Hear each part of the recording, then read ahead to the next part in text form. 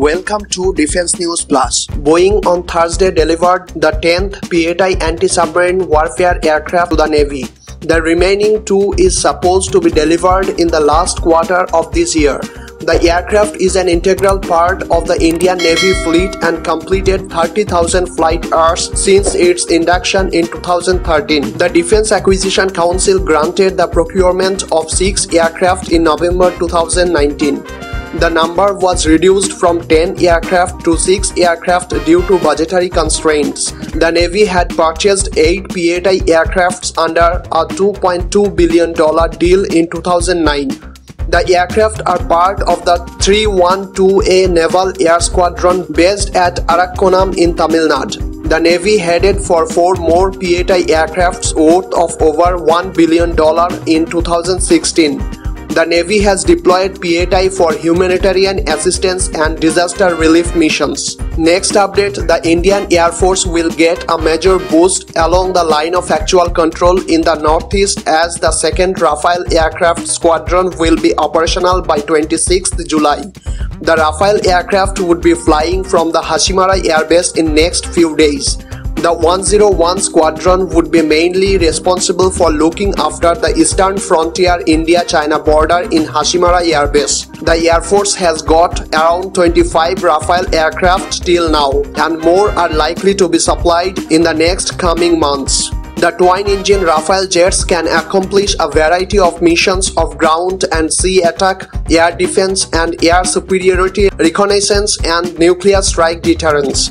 The aircraft have been inducted for air patrols along the eastern front with China, and the second squadron will be stationed in the Hashimara in the eastern sector. Next update, Maldevian Navy and Indian Navy conducted the 4th edition of Ekatha exercise.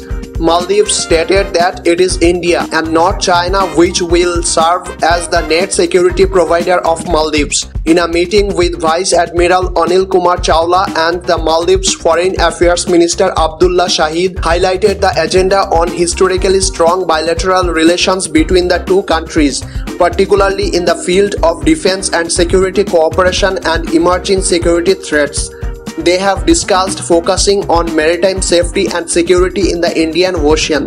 Navy's elite Marine Commandos Unit Marcos have conducted joint exercise with Maldives National Defense Force Marines and increasing the interoperability of the Army.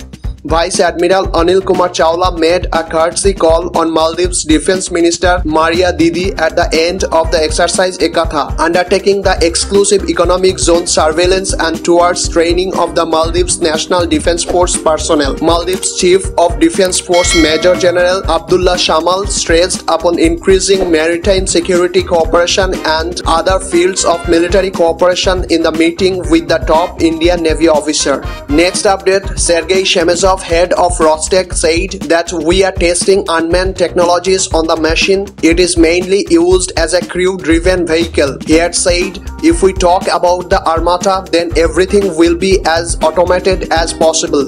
For example, the crew of the armata does not need to aim precisely.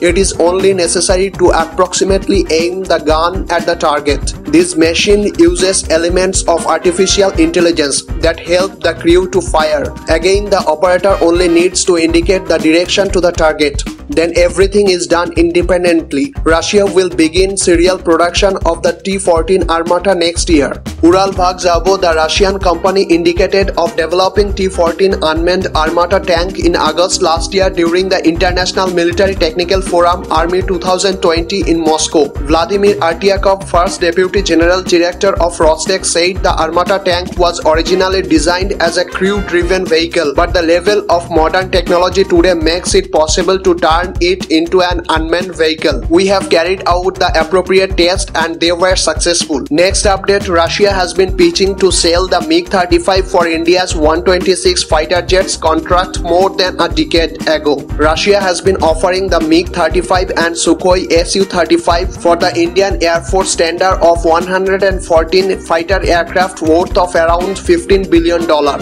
Just a week before Russia's largest aerospace expo, International Aviation and Space Salon, started, it is speculated that Russia is going to offer a new fighter to India. Russia's United Aircraft Corporation on Tuesday issued a video of the new fighter. The video appears to show pilots in 4 nations, the United Arab Emirates, India, Vietnam and Argentina, waiting for the new aircraft. The Indian pilot is seen playing chess when he gets a text message saying it's coming. The aircraft's layout is shown only twice in the 35-second video. It is likely to be a single-engine exhaust and a lightweight single-engine fighter jet. United Aircraft Corporation announced it would present a fundamentally new military aircraft on 20th July. The new fighter could be the Russian counter to the USS F-35 project, which has been manufactured in partnership with the Britain, Australia, Italy and Israel. That's it for today. If you like our work, then please hit the like button, share this video and do subscribe this channel to get the notification of the next video. Thank you.